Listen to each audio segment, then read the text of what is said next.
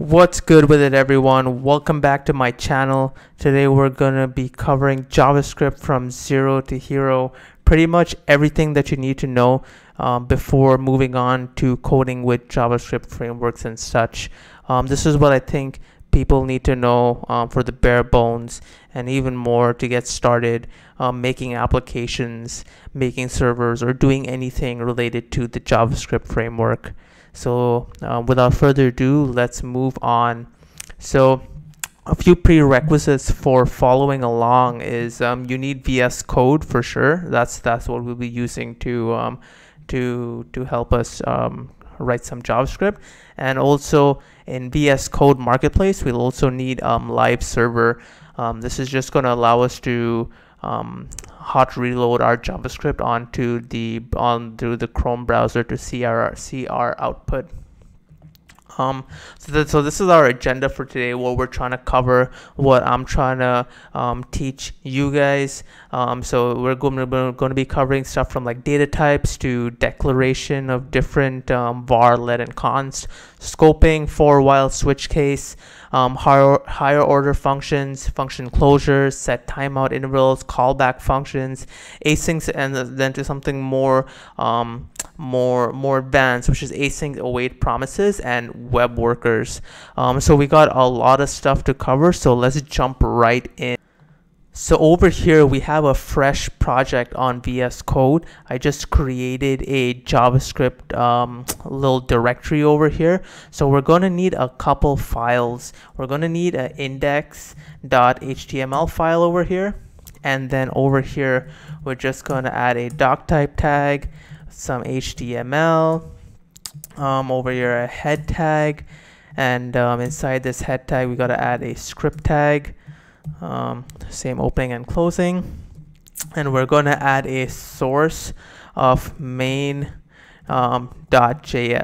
So we're going to save that right here, create a new file called main.js, and over here is where we will be doing all our JavaScript. So JavaScript 0 to hero. So let's save that. Save that also right here. And if you have live server installed already, so you just got to go here, search live server, and click this, and this is the one you got to download. So if you don't have it downloaded, you'll have like the install button here. But yeah, pretty much after you're done that, you can right click and click this button called open with live server. So this is what should open up when you click that button. If you go to inspect and console, you do see our console log that we just did. Let me just move this to a side and let's code side by side with it. I'm gonna increase it a little bit. Might be a tight squeeze, but I think we can get it done. So we don't need to do anything in this file, so we can close this up over here, and all our coding will be done over here. So let's get started off with data types. Now JavaScript has a few data types. They have a string, so let's make a string data type over here.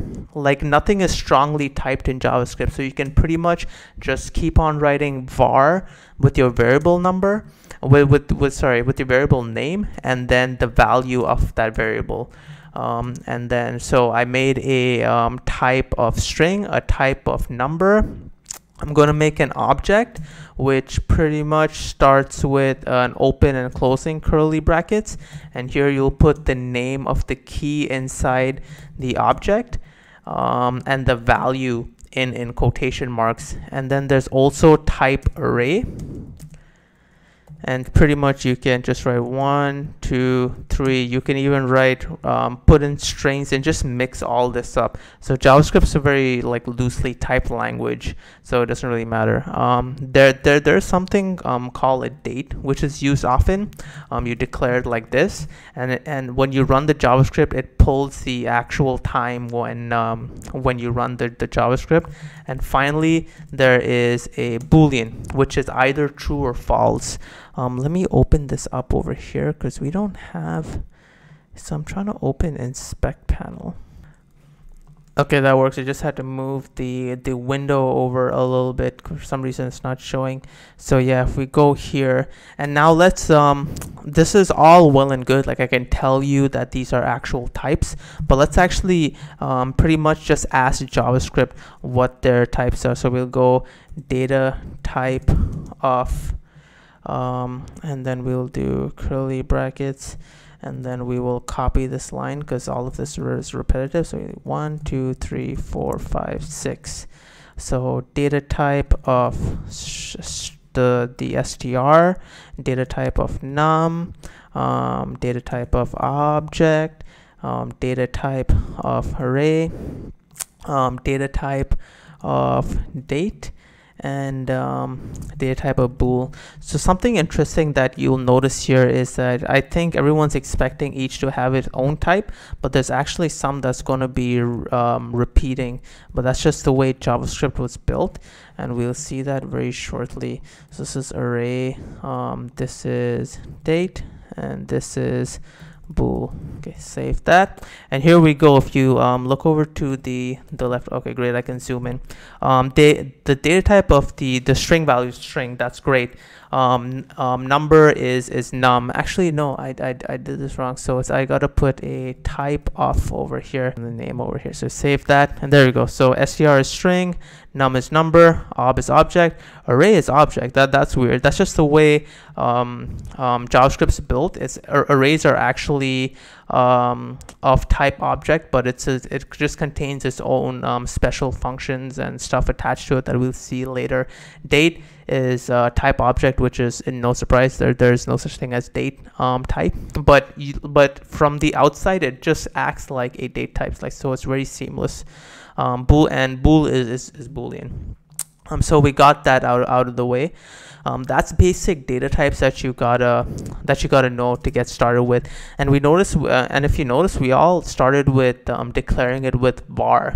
But now let's move on, and I'll show you the other ways. So there's var, right? So it's my first variable over here. So you can declare it like that, or you can declare it like this over here with let. And also there's one more, const, which is the third one, and we probably like, okay, well, what's the difference between all of them? Var is it's a very old, like I'm not sure, like I think before 2010 var was the only thing available, but it wasn't well well structured. Like it doesn't follow the rules of programming as you would expect, as we'll see soon. And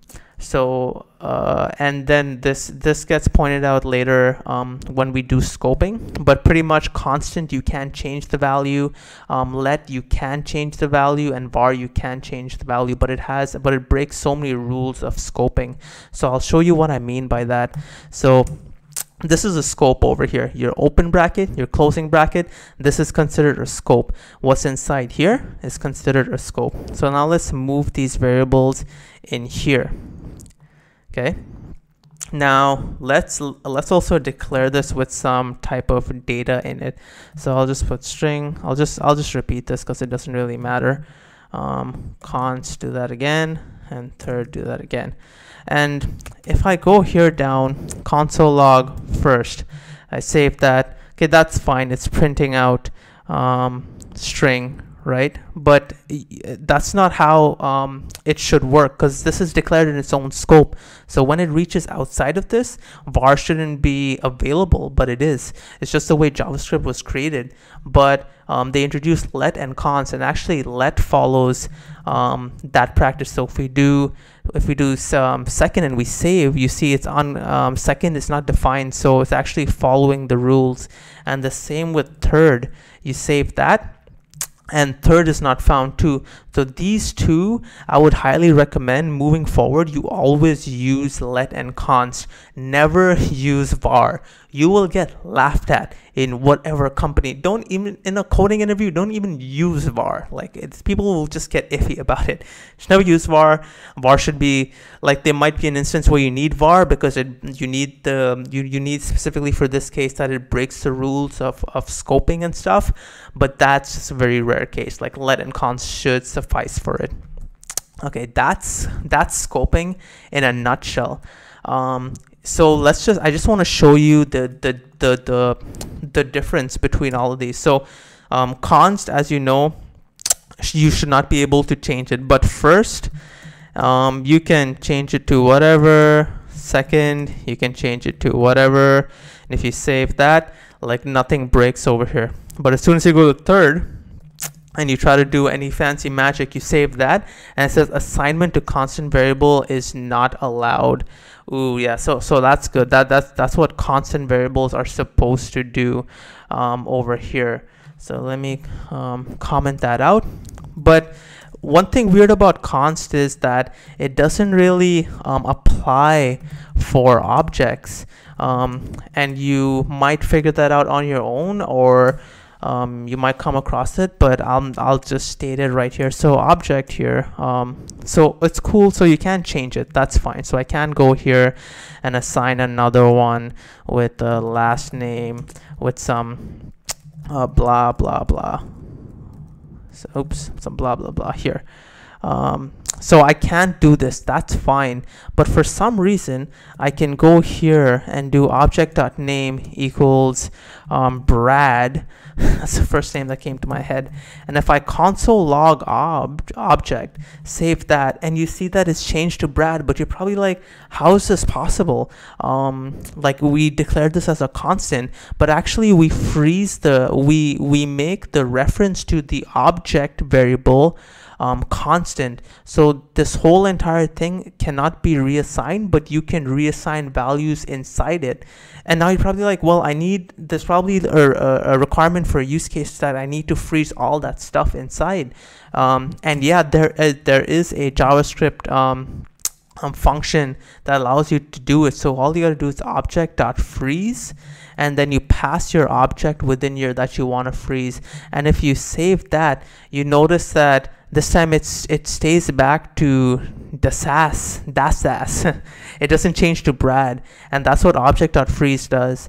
And if you remember from about a couple minutes ago, arrays of type object. So this applies to arrays too. So if you had an array over here and you try to change it, it would change. But if you really wanted to make it a true constant with all its variables inside constant too, you'd have to do object.freeze. And that's another key quirk of JavaScript. So that's cool. So we got through that. Now we understand like variable declaration, scoping, constants, all that good stuff. Now let's move on to something more valuable and something that you'll use more often in coding, which is for loops.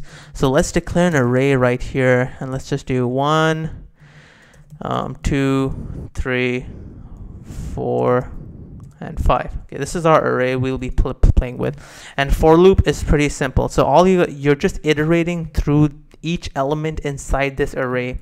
So you start with for let, because you never use var, and you need something that's reassignable. So you started at index 0, and you say, hey, I don't want it to pass a specific number, so like this length. So if you go array.length, we won't go out of bounds of this array variable here, and then we just gotta increment the iteration value over here, and then we open a scope, and inside here we can console. Actually, let's create a sum variable.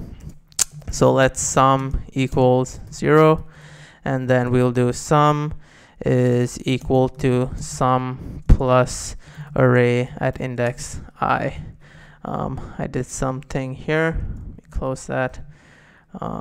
Const. Cool. So we save that, and then we console log sum, and we save that. We see that that's how you iterate. So it iterates over each element and adds it to the sum, and it keeps track of the accumulated value and then prints it out over here. So a shortcut that you can also do is writing this is the same as writing this. So if we do that and save it, and we see on the left we get the same value. So that's a little shortcut that you can do with adding stuff. So now let's go on to while loops, which is the same thing. So we're trying to do the same thing but with a while loop iteration. It's not as common, but there's definitely use cases for it. Let me close this. I don't think I'm going to use this. Yeah. Okay. So here, while I is less than the number, we're pretty much going to do the same thing again, where we're trying to accumulate the value at that specific index, but I is not getting added here. So what we got to do at the very bottom is just increment the value over here, and then if we do const log, and then the sum is and then I put the sum over here, save that. So I is not declared here. I just forgot to declare I. So initially in the for loop, the I was getting declared inside the for loop, but for the while you got to remember to declare it. So, and sum is also not declared. I forgot to do that. Save that, and there we go. The sum is 15 over there. So you can do a lot of amazing things with iterations, and it's very, very often used. So don't ever forget it. Like it's very valuable. Okay, let me comment this, and we're gonna move on to switch statements. So comment that. Okay, so this is how you do a switch statement. Let's say we have a variable and it's like key equals to 5, and you want to check, and you want to like do some specific operations based on the passed in key or the value of a specific variable. So you put that variable within the switch statement, you open a scope, and you say, okay, for case where it's 2, I want to do some specific logic.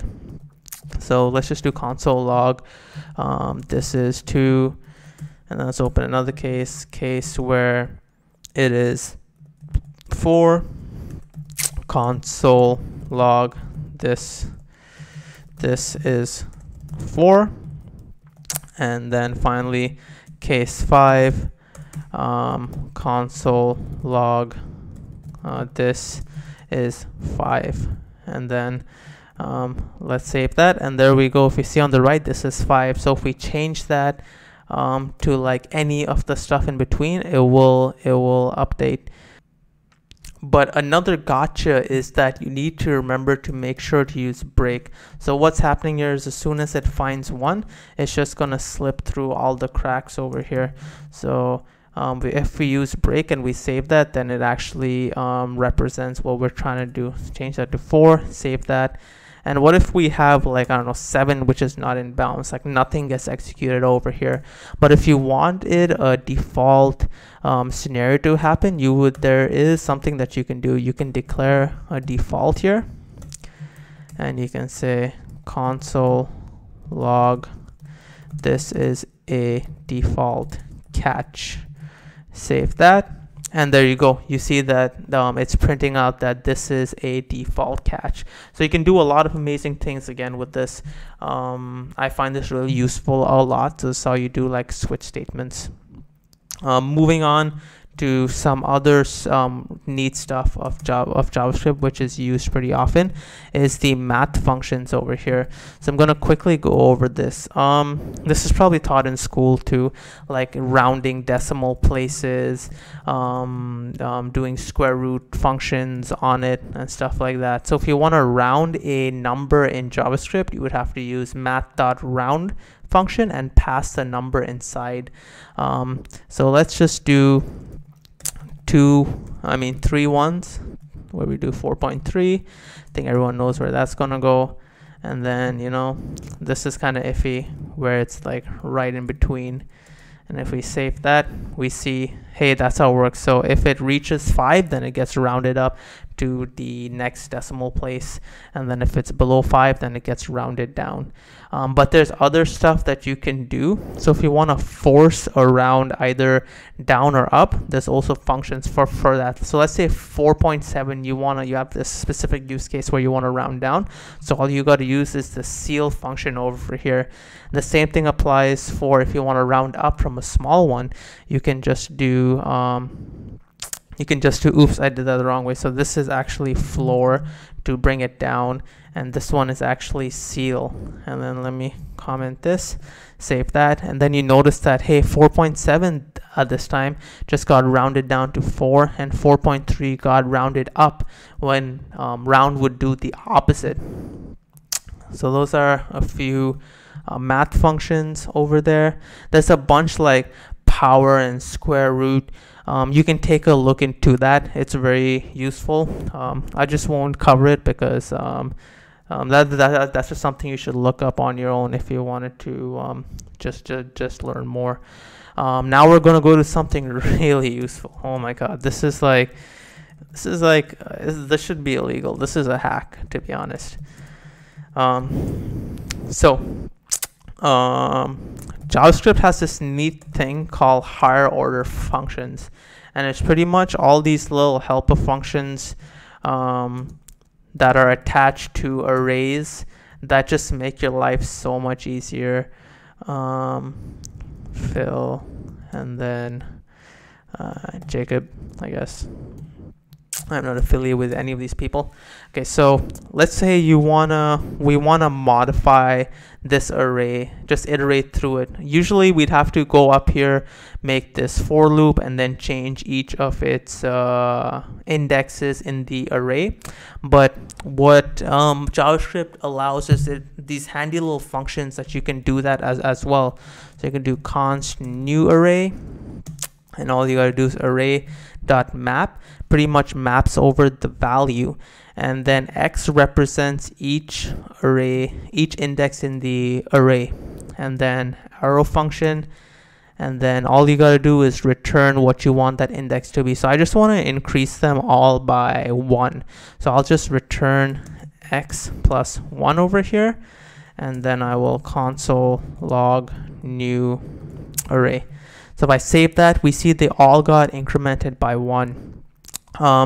This might look funny to you, but this is just another shorter way of defining a JavaScript function over here. You can even do function, do that, and then this is how you declare the function another way. So yeah, there's two ways. There's declare functions like this, or declaring functions like arrow functions over here. I just prefer arrow functions. They just look so much more cleaner, and they're just like the standard to follow as you in the current JavaScript community. It's just much more respected way of doing it, to say the least. Okay, so we got over the map, but there's so many. There's a filter function, and this is pretty cool. You can just say, hey, I want like specific elements in like an array or an object that meet a criteria. So here I want everything that's greater than 2, and then if I save that, it just returns to me all the elements that are greater than 2. And again, like, you can change that to 3, and then you see it just returns all the values greater than 3. There's another one. I'm just going to show you the ones that are really useful. I think there's like a kajillion others more, and that's just stuff that you would have to research into. So there's also reduce, which actually does an aggregate of all the values here, but in this case we actually need to pass more than one value in this function here. So the way to do that is we can't just add another value over here. It just won't work. So what happens is, for more than one value, you gotta enclose it within curly brackets over here, and this actually represents the accumulation variable, and this is actually the current variable. And all you're gonna do here is do the accumulate variable, and you're gonna add it with the current, and then you're just gonna return the accumulated value over here. And if you save that, we get the sum of all these over here. And if we just change this to this, like, you'll notice something really funny too. It adds all your names together, which is pretty cool, and you'll find it really useful the more you do some JavaScript. Here's another one that's really nice. You can do find. So I'll switch to using this array now, and I want to find I want to find if there's a John in here. So I can just go here and I can say return where x is equal to John. And also we got to go back because now we're using one variable, so we can do x, save that, and then it does return John. Let's say we have a different name that's not here, like I don't know, Phil with an F, Phil. We save that and we get an undefined variable back. Another neat thing which will come in handy is like people usually try to, well, not usually, like people like to, like making sorting algorithms are completely useless these days. Like there's so many other stuff that's just built in that you can use yourself. So let's mix this up now. So let's bring 2 here, 1 here, this is 5, and this is 3. Now all of this is not in order over here, but JavaScript higher order functions has this neat little sort capability. So again, this has 2 values, your first and your last. Your first and the second one after that. And all you gotta do to filter for array is you gotta see if the first is greater than the second, and if it is, then return true. Return true. But it's also 1. 1 translates to true, and if it's not, so if x is less than, if the first variable is less than the second, then return for false, which is -1. And you got to return for a case where they're the same to catch those two, and for that you got to return 0 over here. Let me change that back to this. And there we go, it sorts in ascending order over here. If you want to change the order around, all you got to do is flip the return variables. So when it's greater than 1, you want to return false because you want to swap their place. And then the same thing with here, you actually want to keep this place, so you keep it to 1 and you save that, and then it sorts in descending order. And there's nothing special about all of this. You can actually make a sort function here, and you can do this the old school way of making a function, but I highly recommend everyone to do it the ES6 way. So we declare a constant variable and say, hey, that constant variable is equal to a function, and the way you declare a function is by putting these curly brackets, sorry, not these curly brackets, these rounded brackets, and you put an arrow with opening and curly brackets here, and this declares a function. And this function, this sort function will take again the same x, y, and then you can put this here, and this needs to be declared up over here because it doesn't exist. And then we can just replace this with our sort function here. We pass it in, and if we save that, see, we notice the same thing. It's working as intended. And if we switch around, it gets sorted into ascending order. Yeah, so I don't want to make this video too long. I'm going to break this off into a second part where I finish the rest from JavaScript 0 to hero. If you did like this video, please leave a like, smash the subscribe button, and see you in the next video.